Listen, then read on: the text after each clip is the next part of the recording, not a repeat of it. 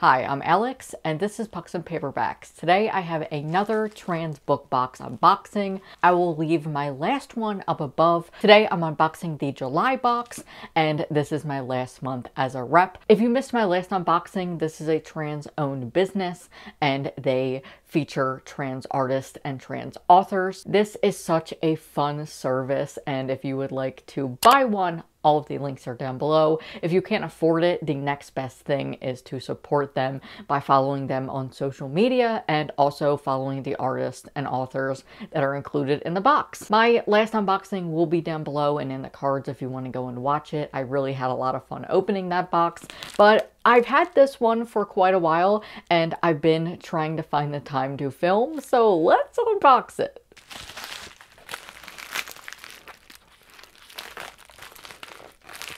Oh, I don't have scissors. That's my first problem. I got it.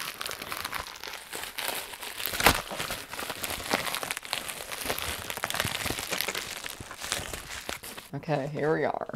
The book is The Many Half-Lived Lives of Sam Sylvester by MacGregor. This has autistic rep and non-binary rep, and I'm excited. Let's see. Sam Sylvester has long collected stories of half-lived lives, of kids who died before they turned 19. Sam was almost one of those kids. Now, as Sam's own 19th birthday approaches, their recent near-death experience haunts them. They're certain they don't have much time left. Still, Sam begins to settle into their new hometown with the help of their neighbor, Shep, who Sam can't stop thinking about. Yet the past keeps roaring back in memories and in the form of a 30-year-old suspicious death. Sam can't resist trying to find out more about the kid who died in Sam's new home and who now seems to guide their investigation. When Sam starts receiving threatening notes, they know they're on the path to uncovering a murderer. But is Sam also approaching their own end? The Many Half-Lived Lives of Sam Sylvester explores healing in the aftermath of trauma and the joy in living a full life. Now, I've seen this around, but I didn't actually know what it was about, and now I'm really excited to read it. So, that's the book, and now for the art. The bookmark that I got last time, I've been using a lot, and I'm obsessed with it, so I'm excited to see what I got this time. So here is this, which tells me the author, the book, and the artist. Ooh. Oh, okay. Look, here's the bookmark. I really love that. That's perfect for Halloween. And a little art print. And usually the art prints relate to the book. And this is just perfect for spooky season. I'm very excited. I might be doing another reading queer horror books or like mystery books. So maybe this one will be on my TBR. And this beautiful artwork was done by Keiran Highsmith, pronouns they, she, he. They are an animator, illustrator, and visual development artist.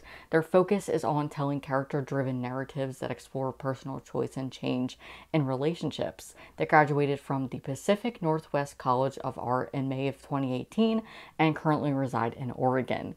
The art this month includes a postcard and a bookmark created with Sam Sylvester in mind. So I got the bookmark, and what is cool about this subscription box is everybody gets something different. Like last time I got tea, and this time we have something completely different. So that is what I really like about this box. And this is the art piece that has Sam on the cover, I believe, because you can see their bright hair. And yeah, this is really cool. I'll have the artist linked down below as well if you want to follow them. So that is what I got in the July trans book box. If you enjoyed this video, feel free to give it a thumbs up. It really helps out my channel when you do so. And if you are interested in this box, check my description for ways you can help support this business and to get a subscription of your own. Thank you to the founders for asking me to be a rep for the last 2 months. I had a lot of fun and I wish you all the best with your business. Thank you so much for watching. If you stayed until the end, let me know in the comments what your most anticipated queer or trans release is for the end of the year. I would love to know, or maybe just a release that came out in 2022 that you're still looking forward to reading. I would love to know. That is it for me today. I will see you in my next video very soon. Bye.